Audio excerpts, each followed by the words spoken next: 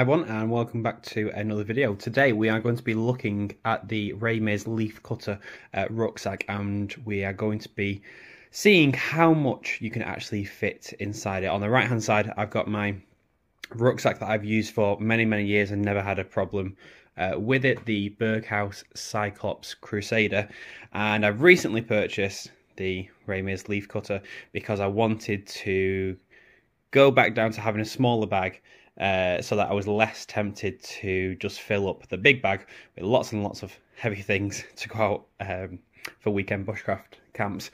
And I was actually surprised at how much we could fit into this one, so I wanted to show you how much you can actually fit inside a Mears leaf cutter rucksack.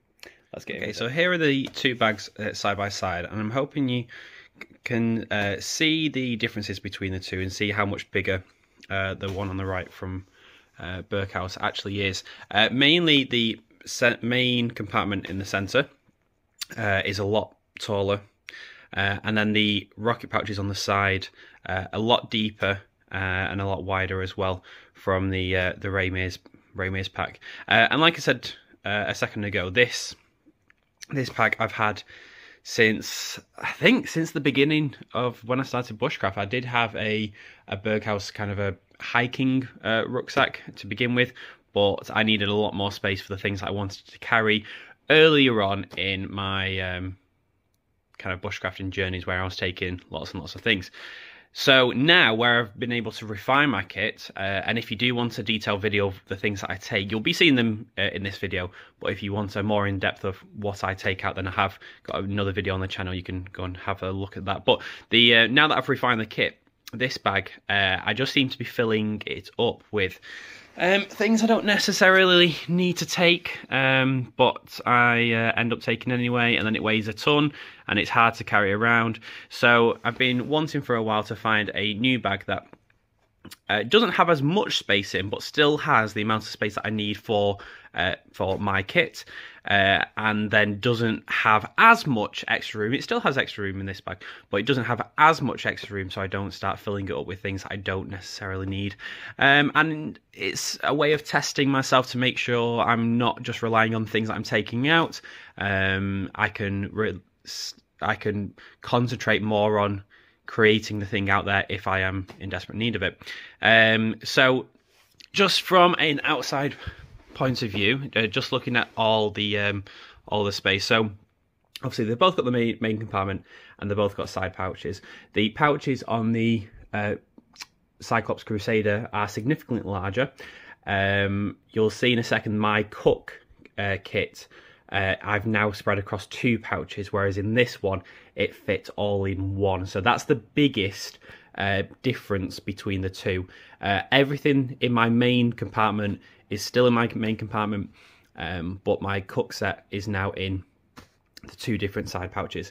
They both have a top zipper pouch. The Mears one actually has a pouch inside the hood, inside like the cover as well. So I've just put some kind of baby wipes in there. The only thing that the Mears one has extra though is this front compartment. So that makes up for the space lost on the sides, because at the minute I think I've got my knife in there and my gloves, but there you go, my belt. That would be completely empty. So any food that I can't fit in the remaining space of the side pockets can go in there, but that's my extra space if there's anything that I want to take out and test, or any camera gear that I want to take out. Okay, so I'm going to show you what I can fit inside the Mears pack in each compartment. Our Mears leaf cutter bag is produced by Scottish Mountain Gear, so very high quality bag, and it feels it as well. So lifting up the hood, to take bits out. Got my tarp, my hammock. I need to pack that up a bit properly. I had it out for drying, that's why I've not put it away properly yet. I've got my ground mat, my under blanket. Again, all of the bits that you see in the video, I do go into more detail in all the videos on the channel about my essential bushcraft kit. You can go and have a look. And then at the bottom, oh, some pegs there. Oh, that's the bag for the tarp. And then at the bottom, I've got the sleeping bag. So that was the main compartment. And just see if this shows up. It has got is a sleeve for the axe on one side, and sorry, the saw on this side, and then the axe goes in this one. I'm using the axe at the minute just to do some logs for the fire. But yeah, I really like that. In the old pack, it was just all one big compartment, and kind of had to slip it down. And sometimes I was cautious of snagging some of the sleeping bag and the tarp maybe on some of the sharper bits of the saw. But I really like these two pouches at the back, and it fits everything in. There was still some space at the top, so if I do want to take out my my wool blanket coat or the Ridgeline Monsoon jacket for if it's raining, there's still space to pack that in if I'm not currently wearing it. And then, like I said before, there is a zipper pouch on the inside of this hood. All the information there. And inside there, like I said, I've just got some baby wipes in there.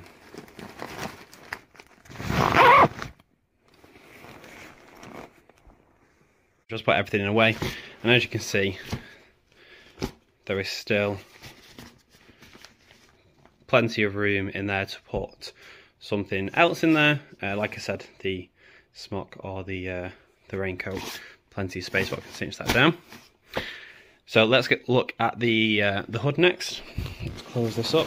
So in the hood, it's pretty much like for like from the Crusader. I have my first aid kit, which is the first thing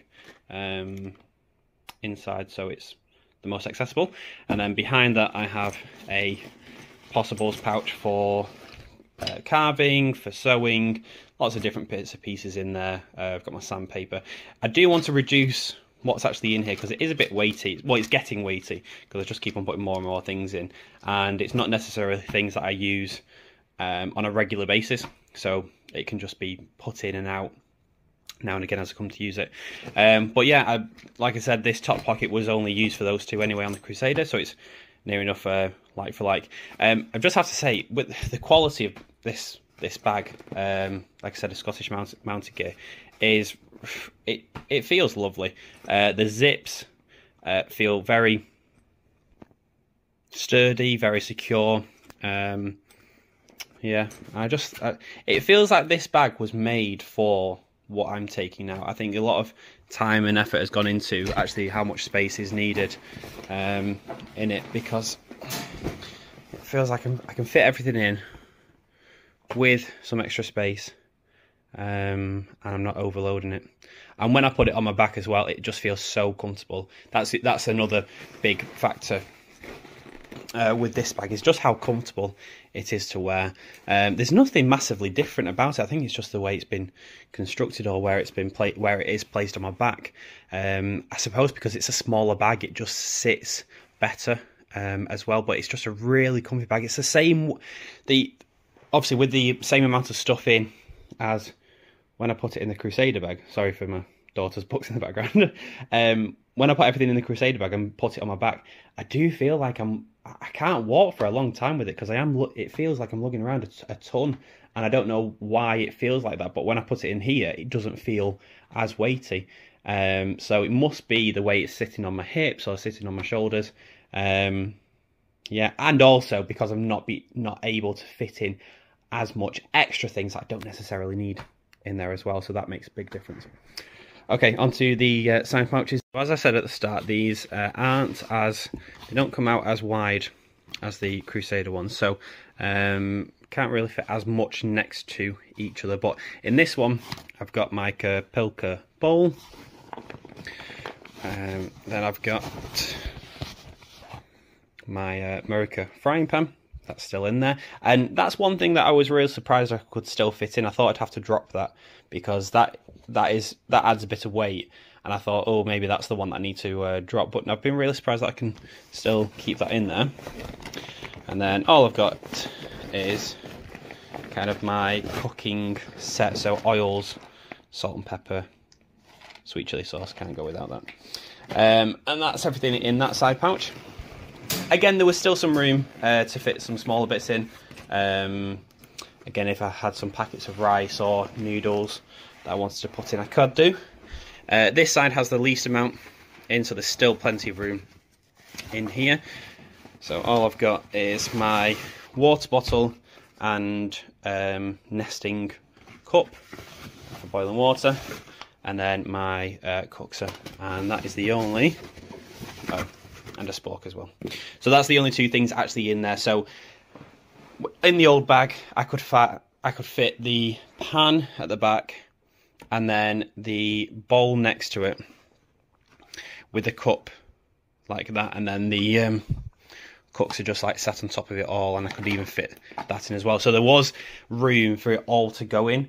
It sometimes may be a bit lopsided as well because all the weight was in one side and all the food was in the other. But that's down to packing it. So yeah, like I said before, this is the only kind of big difference, is I forgot to separate both things. But it's not the end of the world. Like I said, there's still plenty of room in the pockets for more things, so it doesn't affect what I can or can't take out. Just move those to the side and swivel it around. So I'm inside today because it started raining outside, so I didn't want to just sit out in the back.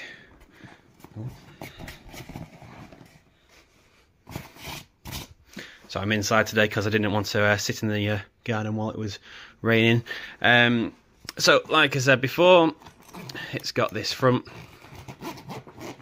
pouch on, and all I've got in here is a little tripod, my knife, and a pair of gloves, and that's everything. But I'd be able to use that for any extra food that I was taking that couldn't fit in the side pouches, or just leave it closed.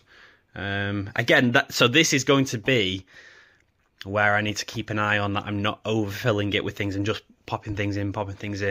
I really want to be cautious on taking out only what I need, with some exceptions. Like there's some cooking exceptions that you think, oh, you don't actually need that, but yeah. I'm talking about taking things like Viking drinking horns out, and 5 catapults, and yeah, all sorts that just get thrown into the bag. Like, oh yeah, if I need this, if I need that, if I need that. Whereas I should be thinking, okay, if I need it, I can make it out there. Yeah. So if you have any questions about the pack, if you're looking to buy it, this one I did buy second hand. That's why you can see some marks on it, and there was a bit of Sharpie on the back covering up the name. Do you know what? I'm not really fussed about buying second hand things. I think if it's still in good working order, then that'll be good enough for me. And this is definitely the right bag for me.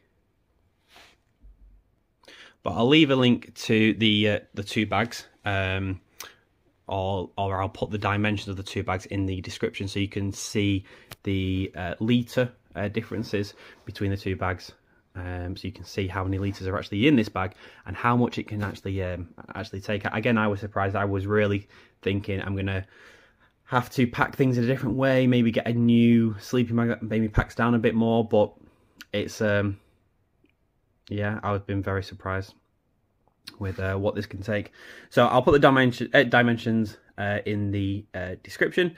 If you have any questions about any of the kits that you saw being taken out of the bag, then please leave a comment. But I'll leave the link to the video in the description as well, to when I did my main kit discussion.